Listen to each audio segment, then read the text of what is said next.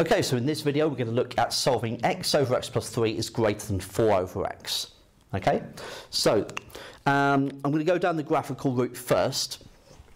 Now what I'm going to want to do is I'm going to want to combine these two expressions. So I'm going to first of all get everything onto one side of the inequality.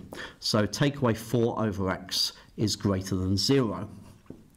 So then I'm going to need to get a common denominator, so I'm going to multiply this one top and bottom by x, so we're going to get x squared over x lots of x plus 3. Take away, and I'm going to multiply this one top and bottom by x plus 3, so 4 lots of x plus 3 over x plus 3 is greater than 0. So then, in the numerator, we've got x squared take away 4 lots of x plus 3 over x plus 3. I'm going to leave that factorised. The numerator becomes x squared take away 4x take away 12 over x plus 3, which is greater than 0. And so that numerator factorises to x take away 6 x plus 2 over x plus 3, and that's greater than 0. Okay, so from here on out, I could either sketch the graph fairly accurately, or I could do the number line approach. So I'm going to sketch the graph just so you can see kind of like how that's built up and what it looks like. Obviously, this is a complicated one to sketch. So it's got actually two vertical asymptotes, when x is 0 and when x is minus 3. So when x is 0 is a problem, and when x equals minus 3 is a problem. And it's going to be crossing the x-axis at 6 and minus 2. So minus 2 and 6. Okay? So that's so far what we know. Now you've got a quadratic over a quadratic. So you could divide through by x squared, top and bottom, and you'd get 1 over 1 plus other stuff. So as x tends to infinity, we're going to tend towards 1 as a horizontal asymptote. So I know y equals 1. It's going to do this. It's not crossing the y-axis, so I can't find that out because you've got vertical asymptote x equals 0. So the last thing really is to determine what's happening here. So it's got to tend towards y equals 1 and go through 6 and tends towards the x equals 0. So it's got to look like something like that. Here, you can't have it below that y equals 1 line, because that would mean it would have to cross the x-axis again, which we know it doesn't. So that means the graph has to be up here. Now the only other bit is, right, what's going on here? So I need to know what's happening at minus 1. Is it positive? Is it negative? Okay. So I'm going to substitute minus 1 into this. So we're going to get minus 1 take away 6 times by minus 1 plus 2 over minus 1 times by minus 1 plus 3. And we get 7 halves, so something positive.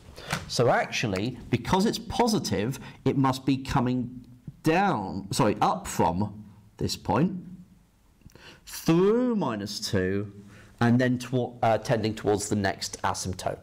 Okay, it's got to be this way round rather than going that way round, because we know here it's above the x-axis. So this is what the graph actually looks like for this function. Now I'm being asked, where is this above the x-axis? So it is above it here, when x is less than minus 3. It's above the x-axis here, between minus 2 and 0. And it's above the x-axis here when x is greater than 6. Okay? So they are the 3 separate distinct regions for which this is true. Now, if you didn't want to sketch the graph like I did, remember you can use the number line approach. So the number line approach, what you want to do is you want to identify where the critical points are, what you need to consider. So you've got 6 and minus 2. So you've got minus 2 and 6. And you also want to consider where the asymptotes are, so 0 and minus 3. Okay, so minus 3 and 0.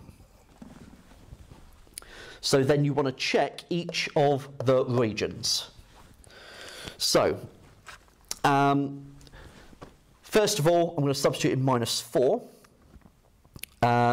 So we've got minus 4, take away 6, times by minus 4. You could use the table function, I guess, to do this. Minus 4 times minus 4 plus 3, okay, to help. And so that's got us 5, which is positive, so we're positive there.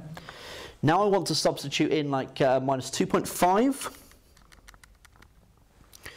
So minus 2.5 for each of the 4s.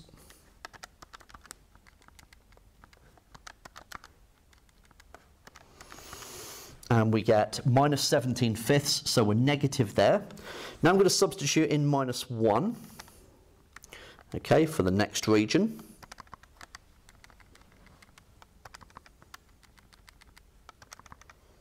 Oh, minus 1. And we get 7 halves, so it's positive there. Then I'm going to substitute in 1 for the next region.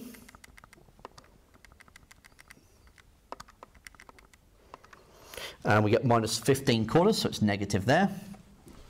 And I'm going to substitute in 7 for the last region. And we get 9 over 70, so positive. So positive, negative, positive, negative, positive. Okay? So where is the graph above the x-axis, where it's positive? There, there, and there, okay, as identified, okay? So personally, I would say that the easiest way here, because this is now, the graphs are getting quite complicated to sketch, so probably the easiest way is to go through this method and then the line method, okay, use the number line.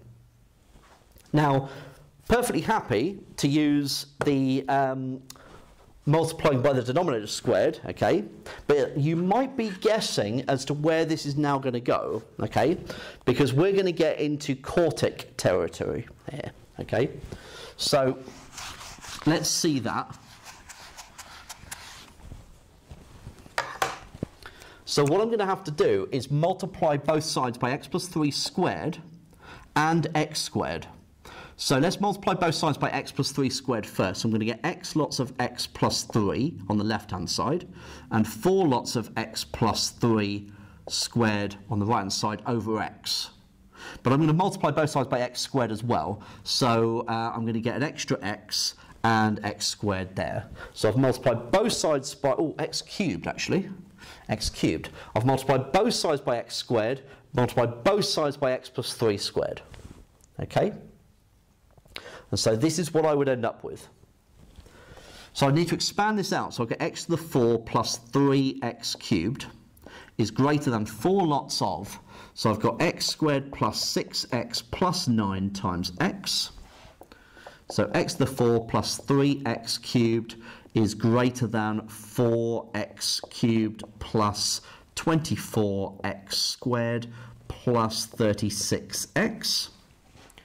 Now we want to move everything onto the left-hand side, so x to the 4, take away x cubed, take away 24x squared, take away 36x is greater than 0. And then I'm going to solve the quartic. So 1 minus 1 minus 24 minus 36 and 0. So we're going to have a quartic at 6, 0, minus 2 and minus 3. So what were they? We had 6, 0, minus 2, minus 3. So minus 3, minus 2, 0 and 6. Where is the graph above the x-axis? There, there and there, which is x is less than minus 3, x is between minus 2 and 0, and x is greater than 6. as we got there. Okay?